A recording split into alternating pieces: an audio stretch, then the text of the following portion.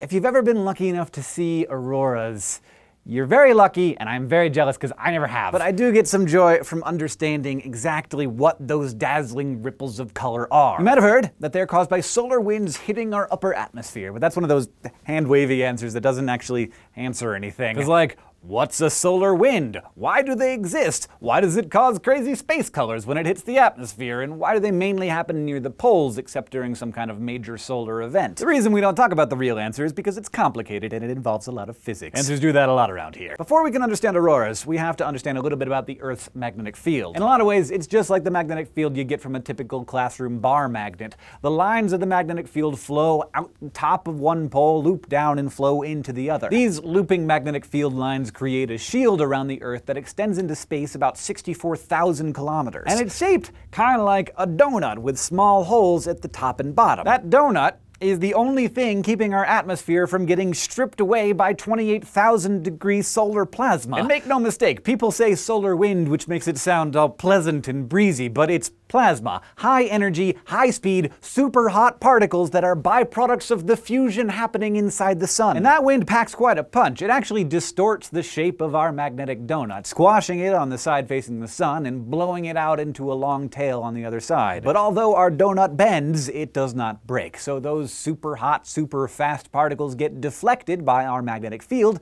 and instead of smacking us straight in the teeth, they flow along the field lines toward the north and south poles. And they hit our atmosphere around the holes of the donut. So wherever those holes are, that's where you see auroras, because that's where the charged particles are actually hitting the Earth. Now, from time to time, the sun breaks huge wind, if you know what I mean, releasing giant plumes of particles. The stronger the solar wind gets, the more our magnetic donut is distorted, and the bigger its holes become. During the Great Solar Storm of 1859, for instance, the northern lights were seen as far south as Honolulu. At that point, we had more hole than donut. But that doesn't explain anything about all the pretty colors. Our atmosphere is 99% nitrogen and oxygen, and when those atoms are struck by those particles, it creates energy. That energy puts the atoms into an excited state. An atom is excited when it receives enough energy for its electrons to jump around into higher orbits around its nucleus. But while this condition is exciting, it is not stable, so the atoms in our atmosphere quickly relax back into their ground state and release the energy they absorbed from the impact